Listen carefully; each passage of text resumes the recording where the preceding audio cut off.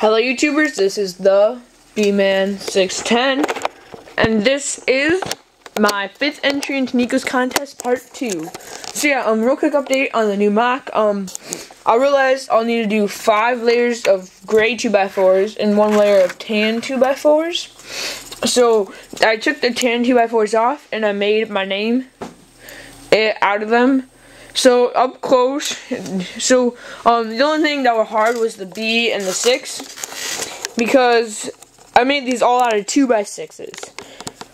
So yeah, but you guys can definitely tell what it is. Like the B, it looks pretty good, and then the 6 looks okay, and then everything else looks perfect though. So yeah, that looks like a Acropolis. The M. You guys don't know what that is, type in Acropolis. Pretty sure what that is. It's oh my god. It was part of the Acropolis of ancient Athens. It's confusing and stuff.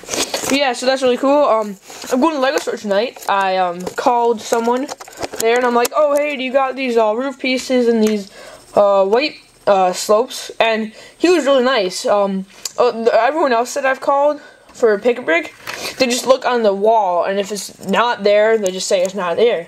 But he actually went back, and he told me how many crates there were and everything. So I really wish I would have asked him if I could buy the crates, because he sounded like the perfect guy to do it to, because he was really nice, to ask, because he was really nice, and he actually told me how many crates there were. So I figured that would have been perfect. I would have asked him, but you know, whatever. So yeah, I'm gonna get 30 of these flat pieces and 30 of these. He said they had a crate of these, which is, I'm guessing, like 1,000, and they had 3 crates of these, which are probably 1,500 in each crate. So that's cool, and that looks really awesome. They took up 3 green base plates. But, oh, dude, that'd be awesome if I would have had enough tan bricks.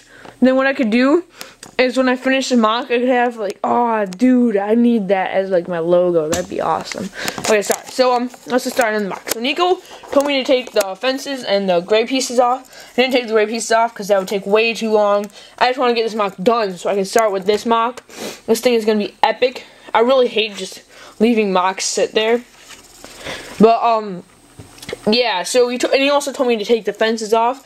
I took it off. I didn't take it off those because I tried it and it looked horrible. I mean, also because then the clones, it's easier for them to fall off, because this is the only place where there's actually clones on the roof. So I took it off these, and he didn't. I'm pretty sure he didn't tell me to take these fences off, so I didn't take those off. And so he told me to take the roof off. So I took them off. You know, I looked at it and I didn't really like it because it just looked too small. You know, because normally roofs are thickish, and it just looked really thin. So I didn't leave that. Or I left those on. So let's get started. Pretty much, you guys can see the flamethrower trooper. It's a pretty cool custom, guys. I got my own. I mean, this is totally a custom flamethrower. No one else gave me any credit or ideas for this. I have how to make this. I'm pretty sure someone might have given me an idea of how to do put the flames in, but I don't remember. So yeah, you guys can see I got these slope pieces from the Lego store. They're see-through, the ones in the clone battle packs. And then I also got a ton of these fire pieces. You guys look over there. Almost got a whole small cup full of them. So if any of you guys go to my Lego store, they just said they only had 1 crate of them. So sorry, but I took them. And yeah, so I put these fire pieces on all these yellow pieces because I haven't been able to get the cone pieces in my pesticide stuff, so then you can hook them on. But yeah, so I got this fire spewing out of the droids. It's coming out of the clones too, but they were already dead. And then it spread all the way back here, and this droid ran past it, so now he's on fire. I got a little bit of Italian of droids right here.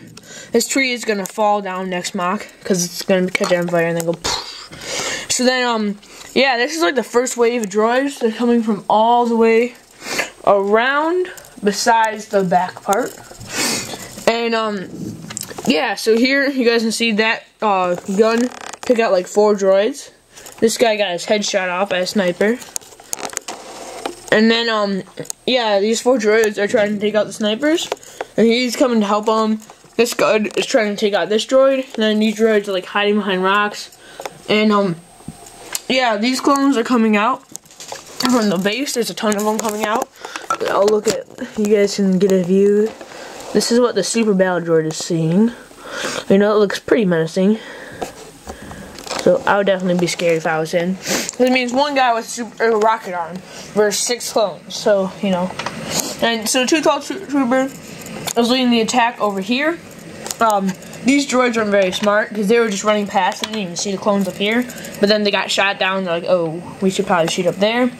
So yeah, now they're firing. So the clones are going to win because jetpack clones normally have to be more advanced.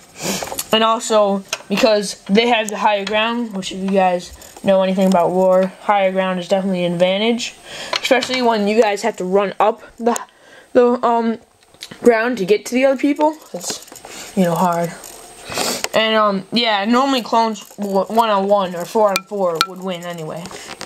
So then, we got these droids back here, and just one lone elite base guard is going to oppose them. Of course, he's elite, so he'll probably do good, but he won't kill them all. But luckily, there's clones in there to oppose them also. And then jetpack clones can, when they're freed up, they can go over there. So we'll swing around here. We got a clone, a jetpack clone. I have 5 of them. Actually, I have 8 jetpacks, but one's on my Mando leader, and then the other 2 are on my Senate commandos. 2 of my 7 Senate commandos. He got a droid on a chain because he was hanging from there, you know, just being a silly clone. And then we got that on the chain, and then he's gonna like whip it around and try to take out some droids. These droids, they got 2. They were like running, trying to get there as fast as they could, and they got boosh, and they exploded. And yeah, we got a ton of droids here. Going up against snipers, one lone super rocket arm battle droid over here. You got a ton of battle droids over here. This guy's walking over the river. Then we got Lieutenant Arrow leading this force. So this is the view of this super battle droid. I'll literally actually put you guys on top of him and zoom in. So that's what he's seeing. Looks pretty menacing. Of course, he has more. They're about even numbers. Yeah, Lieutenant Arrow's leading them. Our trooper coming there, and he's coming over here. The EB3 clones and the Biker Scout troopers, sorry. They put down their stuff, and now they put up their guns and they're firing. And the elite base guard's coming over here to help. And yeah, we got. Oh yeah, I forgot to show you this. So Captain Rex here. We got some base guards and elite base guards out here. Clone running out of there. Another clone getting ready to run out. Jesse is putting his shotgun away so we can see if this clone is okay. Obviously, he doesn't look too hot, but you know, it looks like he's about to shoot him, doesn't it? But he's not. You can like shoot a curve bullet like in Bullet Storm. You can be like, it's cool. Never played it. Just watch Toby play it. Tobuscus, Epictician. Sorry. So yeah, these 4 clones were late getting out of the bunker, which is in here, because they were asleep, and they're like, oh shoot! It's like, wake up, and look back, and they're like, holy crap! And yeah, so they were getting their stuff on. And then in the bunker, the 3 clones that were warning everyone about the attack are still in there.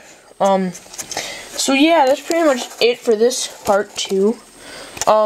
This is my tallest solid base. I did a 37 stud tall base, I think, or maybe it was a 43 stud tall base.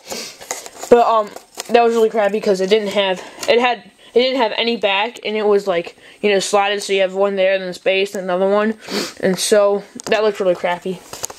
But this is definitely my biggest solid base. The only holes are for the guns. So yeah.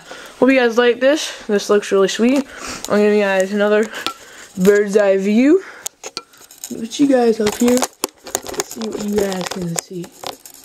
So yeah, there it is. I can finally fit it all in for once. And there is my name. So we'll see you guys. Bye.